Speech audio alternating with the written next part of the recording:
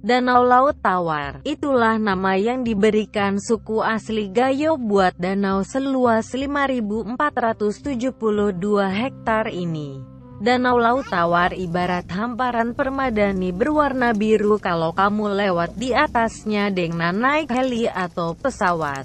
Mirip seperti sisa-sisa air laut yang terjebak di daratan saat terjadi badai besar ribuan tahun silam.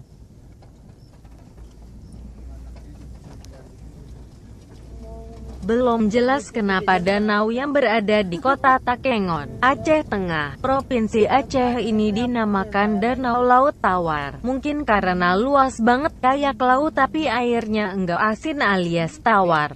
Terus di sini juga enggak ada ombak atau pasang surut seperti di laut, tetapi beberapa waktu lalu kabarnya sebuah tornado kecil sempat melintas di Danau Laut Tawar dan bikin geger warga sekitar.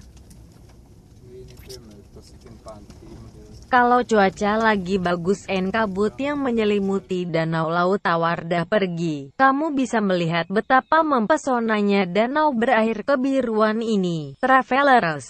Sambil menikmati gemericik suara air yang mendamaikan, layangkan pandanganmu di sekitar Danau Laut Tawar buat mengamati barisan pegunungan yang mengelilinginya. Pegunungan yang berdiri kokoh itu ditumbuhi hutan yang cukup terpelihara dan belum dijamah oleh tangan manusia. Konon sejumlah satwa langka seperti terenggiling, landak, siamang, kijang, kucing hutan dan harimau masih tinggal di sana.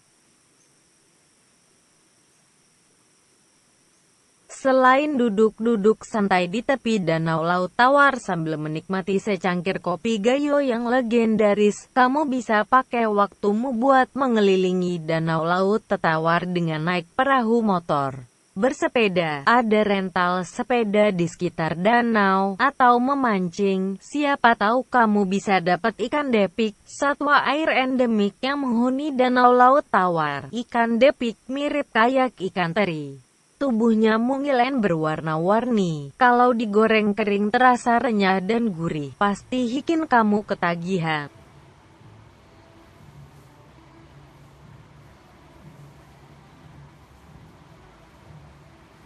Terima kasih sudah menonton. Jangan lupa follow dan subscribe ya.